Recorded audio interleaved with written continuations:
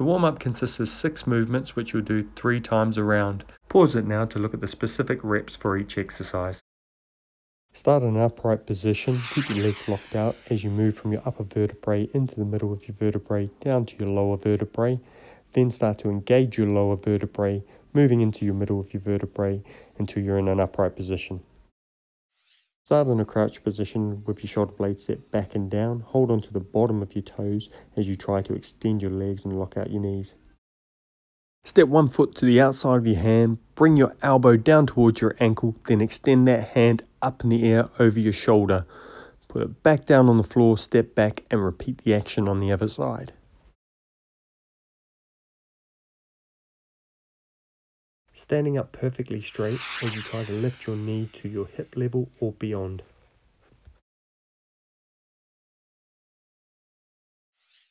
Trying to create large circles with your arms as you're going forward for 10 repetitions and then try to come back for 10 repetitions in the opposite direction. Create a diamond shape with your index finger and thumb, having it directly above your head. As you come down, bend your elbows slightly and set your shoulder blades back and down. Perform the exercises in a circuit and choose a level that's appropriate to your level of fitness.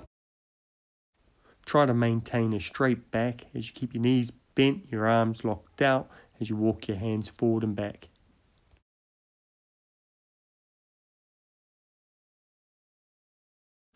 Walk your hands towards your feet as you stand up. Try to keep your legs straight as possible. Then walk your hands out until you're in a press-up position.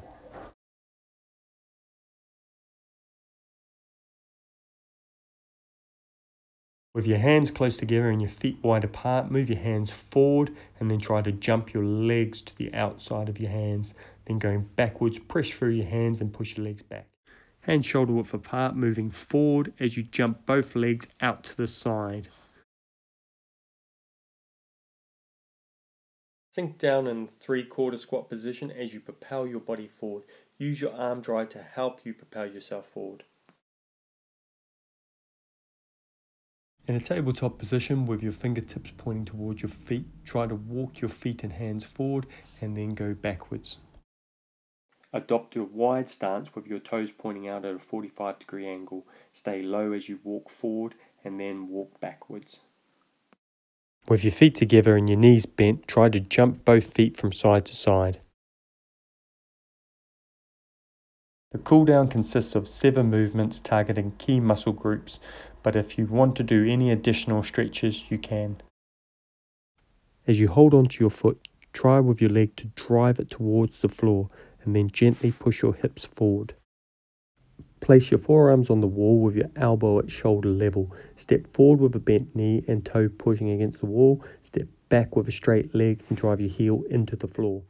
Put your hands behind your back, clasping your hands together, locking out your elbows, opening up your chest and pushing your hands in the direction of the floor. As you position both legs at a right angle with your back toe on the floor, slightly tilt your pelvis forward to feel a stretch in the hip flexor. Elevate one leg on a bench or a box, lock out that knee, flex the toe towards you, keeping your back straight as you pull your toe towards you. Arms extended away from your body, bend your knee at a right angle and bring it across your body. With the other hand, place on top of the knee and press it down to the floor, keeping your shoulders on the floor. Bring your foot forward so it's in line with your knee. Bend your knee and rest your weight forward over your leg.